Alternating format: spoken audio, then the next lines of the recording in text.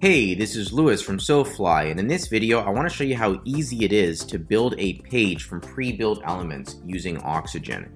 So I'm in our design library here, and first I'm going to go ahead and add in a header. So that looks pretty good. Let's go ahead and add in a hero section now. So heroes and titles. Let's go with this top one. Then below that, I think I want some social proof, let's go with these testimonials here, 3-column testimonial layout. And then below that, let's put some content, maybe some information about our product. Let's go with these icons boxed on the left. Looking good. And then finally, let's wrap it up with a pricing table. Let's go with this colored one here. And then at the bottom, let's just put in a footer. So let's find something relatively simple. And there we go. Now we have a complete page built with Oxygen in literally a minute. And if you want to customize these, it's super easy. You just click, you can adjust the spacing here. If you want to adjust the styles now to get it looking like your brand, use your own colors.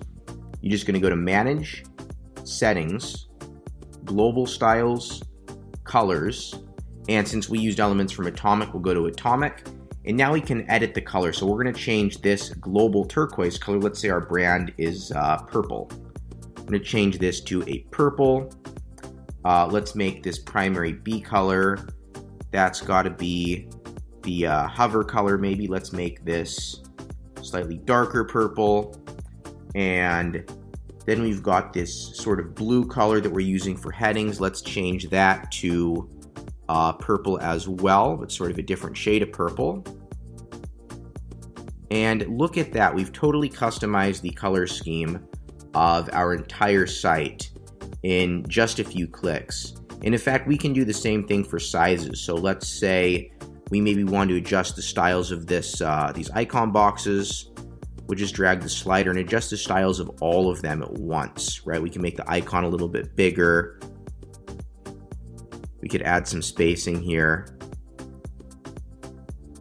Beautiful. So look at that. We've now got a complete page built with our brand colors in a minute or two. Let's go ahead and change the fonts now. We'll just go to Global Styles, Fonts. And let's use, for the headings, we'll use Allegria, small caps. And for the text font, we'll just use Allegria Sans. And look at that.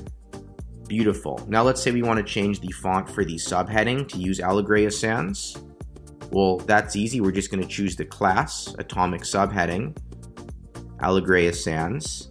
And look at that, it's updated everywhere. We're using that style of subheading. So making customizations and get everything looking consistent is lightning fast when you use Oxygen. Okay, this is Lewis from SoFly, and thank you very much for watching.